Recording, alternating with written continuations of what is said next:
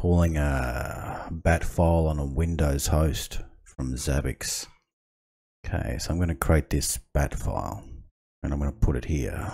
New folder. I'm just going to call it temp. And in that, I'm going to create a bat file. Test.bat.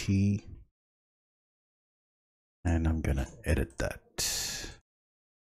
Right, at echo off. And I'm going to echo Sean was here. Rightio. So if I run that in command and I go test.bat, it says Sean was here. Excellent. So I'm going to call that from Zabbix Agent now. Configuration hosts. On this one here, items. I'm going to create a new item. I'm going to call it execute bat. Execute bat. And I'm going to use Zabbix Agent, and the key is going to be down here. It's called system.run. Okay, and the command will be c:\temp/test.bat, if I remember correctly. Yep. The type of information will be text, and my update interval will be 10 seconds. I'll keep the storage period 90 days, doesn't matter, for 1 day. Now I'm going to put it into general so it's just easier to find. Let's add that. Okay, so execute bat, system run ctemp test bat, 10 seconds, 1 day of history, Zabbix Agent enabled. This host is behind a proxy, so I'm just going to make sure that the proxy gets the latest config cache. Using that command there, sudo zabbix proxy r config cache reload. It's got a monitoring latest data, and there's nothing showing up under general just yet. There we go. Execute bat. The last value was Sean was here. History. So here we can go. So we're looking at the history now. Probably the last 5 minutes. That's happened twice now. So every 10 seconds I'll get a new value. Last 5 minutes. There we go. There's another one. Let's set it that bat file to make it do something else. Let's echo ABC. So down here now, every 10 seconds it should be should next say ABC. There we go. ABC. 1, 2, 3.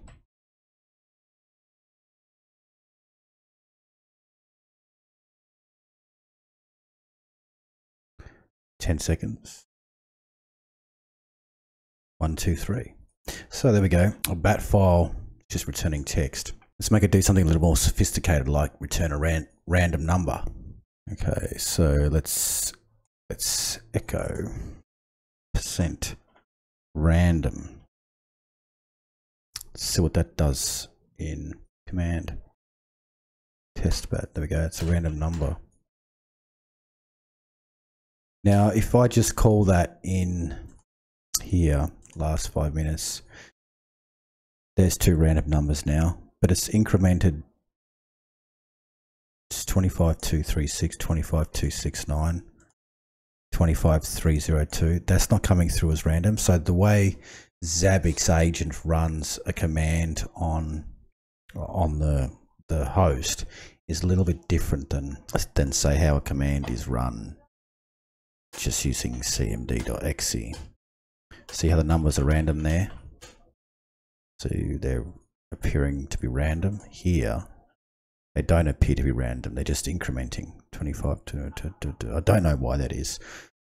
It's something to do with how it's run inside Zabbix Agent. But anyway, how to get around that, I figured out, was to change this.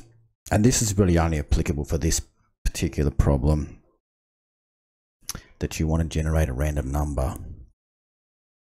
So if I just do that with that it was squiggly -1, that will give me a random number, and it's actually the time in milliseconds, so I'm getting, so that will appear random. Long story. There we go. It's 3 digits long now, and when we see that in last 5 minutes, 3:37, the next one will appear random, 6:39. And that kind of bypasses that weirdness that you get when you try to get a random number through the Zabbix Agent host process. Anyway, so it appears random now. It's actually just a milliseconds really. Now that we have some numbers, I'm going to show that in a graph format. So if we go down to configuration hosts, back to the server items, and we go execute bat, and we choose type of information being numeric, unsigned, update, go back to monitoring latest data, and we'll wait for that change to come through. There we go, execute bat, took a little while. Last value 910. It now gives us last value 910. It now gives us an option to see that data in a graph. And there we go. There's a graph behind my head, like so. It's, last 5 minutes. There we go. There's another value there, and